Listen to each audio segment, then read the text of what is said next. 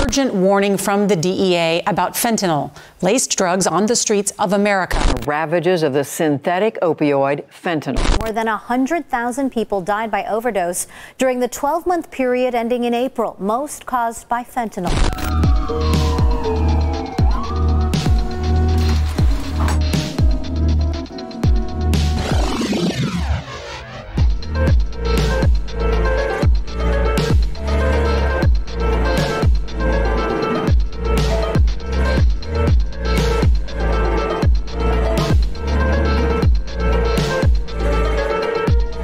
Fentanyl is widely used as an anesthetic in hospitals. There's a pain patch.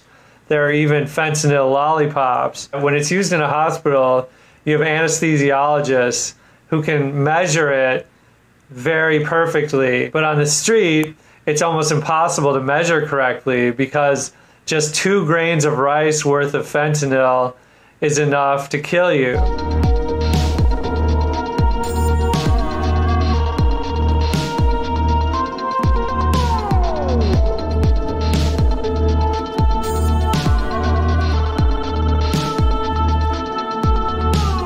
Almost all of the ingredients used to make fentanyl are made in China. The ingredients are called precursors, and they're sent over on giant cargo ships to Mexico.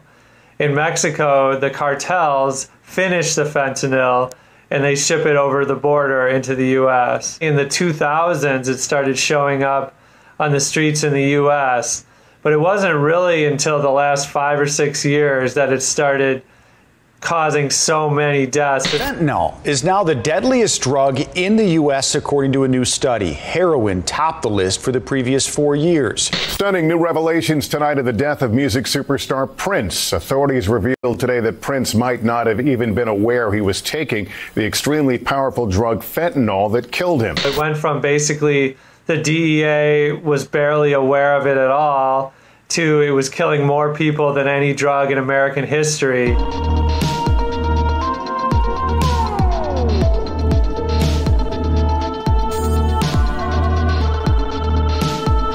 Fentanyl is a strange drug because most people don't actually want it.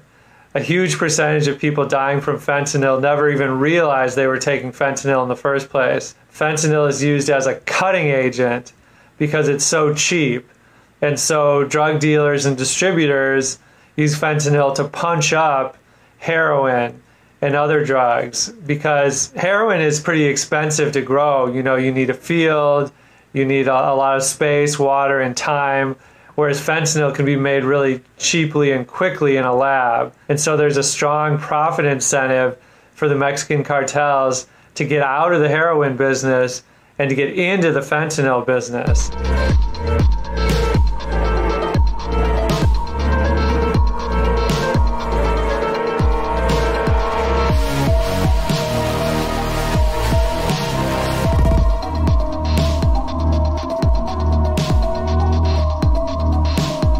People who have substance abuse disorder might have, been getting by in the streets for years or even decades, but now fentanyl has really changed the whole game, and drugs that they never imagined would have fentanyl before now all of a sudden have fentanyl. Not only is fentanyl being cut into heroin, it's being cut into meth, into coke. The worst part right now is that fentanyl is being cut into fake prescription pills. So I always tell people, any pill, any powder that you buy in the street could have fentanyl in it. In terms of young people who might be taking drugs at a party, I mean, I hate to say it, but it's a bad time to be a young person. Nowadays, all the cocaine, all these pills, they could potentially have fentanyl in them.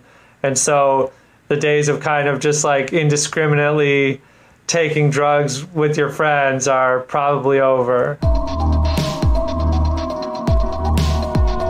It's one hit, one nostril. It's going to go straight up because it's a mist. It's as simple as CPR. It's something that everyone should be prepared for because it is such a sweeping problem. If you're going to take any pill or any powder, you really need to check it first. Fortunately, there are drug checking kits that are really cheap and really easy to use. This is a fentanyl test strip.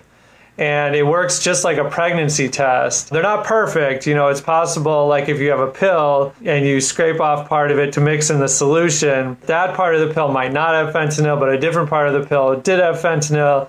Still, it's much, much safer, and I highly recommend these type of testing strips. The war on drugs and the trend towards incarcerating drug users has been a big failure over the decades, and the kind of silver lining, I guess, of the current opioid epidemic is that's starting to change. We're starting to reduce penalties for drug users. We're starting to get more funding dedicated towards prevention and treatment.